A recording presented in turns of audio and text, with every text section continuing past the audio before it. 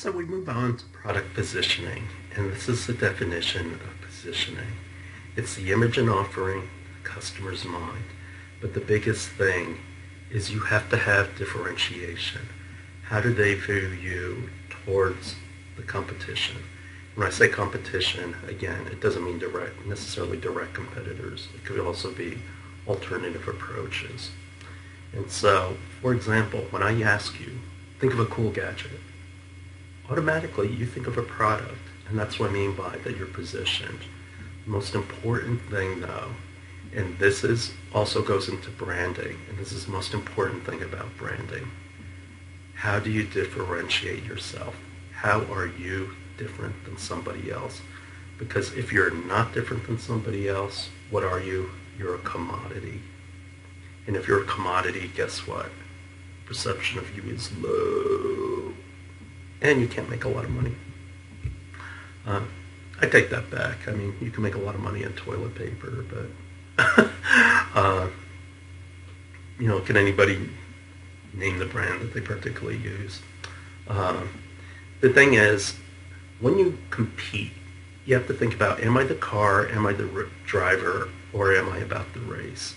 And what that means is, if I'm about the car, that means I'm about technology and my product features. That's what's superior. Am I the driver? Meaning, is the core of my company based on me, based on the people that you have and what they can produce? Or is it the race? Do I understand the market better than anybody else? And that's how you compete. The thing is, you can do it bottoms up or top down. And bottoms up is you see what the customer wants, and then you move into that position. Top down means you think about the values of the market, and you take that position in the market, and then you see what customers can come to you. The thing about startups is, if you're a big company, you can do top down. You can force your way into something. I mean, look at Microsoft. Microsoft kept getting in new and new markets, and they could always capture 10% right away, and they strictly could do that because of their cash. But growing beyond 10%, you have to understand the customer, and that's where Microsoft has always struggled. The thing about if you're a startup, you're better off going bottoms up. And does push ever work? Push works when you already know somebody has a need. Push marketing works for things like food, cars, unless you have a luxury car. But if you just make a mass market car like a Camry or something like that, that's why you advertise on TV. Push is okay. So in terms of differentiation, are you the way you're different? Some of the things they think you're different on is your product attributes, your image, your service factors. But still, it's about the value proposition, and that's economics, utility, or operation, and emotion. And so this is what basically goes into a positioning statement. And that's like, who are you targeting? What are you offering? And how are you relative to somebody else? And so, for example, for Craigslist, a positioning statement for them could be, to customers who like to sell their wares, Craigslist allows local selling without the hassle of shipping and packing that auction websites offer. Because why don't I just buy it on eBay? And it's because there's a lag in time and plus. And so all the hassles associated with that, that's why people like Craigslist, because they could go pick it up today. In terms of strategy formulation, these are the factors that you have to think about. What positions have the most value? Which are taken and open? What can you defend? What aligns best with my company? And do we create opportunity? So in terms of strategy formulation, attributes are the factors. And those factors that drive things are driving a preference. There's a difference between preference and a choice, though. Just because I have a preference for you doesn't mean I'm going to choose you. What separates a preference and a choice is a probability function. If I have a preference for you, what's the probability? I'm going to turn that into choice. And so the thing is, this is called hierarchy of effects. Hierarchy of effects is when basically you have a serial chain of events. And so if you have a serial chain of events, A has to happen before I can get to B. In terms of positioning strategies, here's a list of, you could do it by competitor, like Orbitz versus Hotline. Somebody like Target competes on price. Product class, why does 7-Up call themselves a young cola? Differentiation. They don't want to be lumped in with cola drinks. When kids get sick, St. Joseph's Baby Aspirin has been around, I think for like 100 years. And so essentially, how do you position that product? Well, when your kid gets sick, we're the people that you come to. In terms of data and how you look at it, you can use anecdotal data, which is basically you pick a market and test it.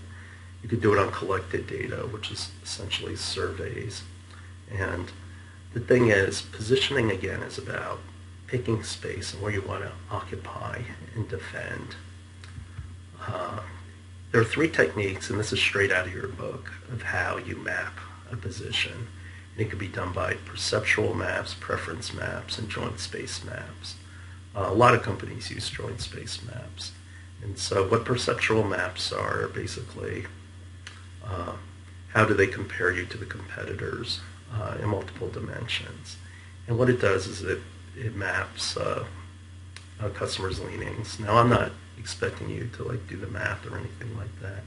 The nice thing about a map is that it's a nice concise illustration to see exactly where you are.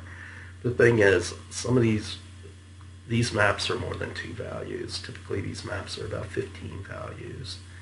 And so, again, a perceptual map of looking, how cool is your electronics versus expense. And so these are where everybody should be played. The thing is, should Dell be concerned on this map? Well, the problem is that they're not the cheapest and they're not the coolest, and they're kind of stuck in the middle.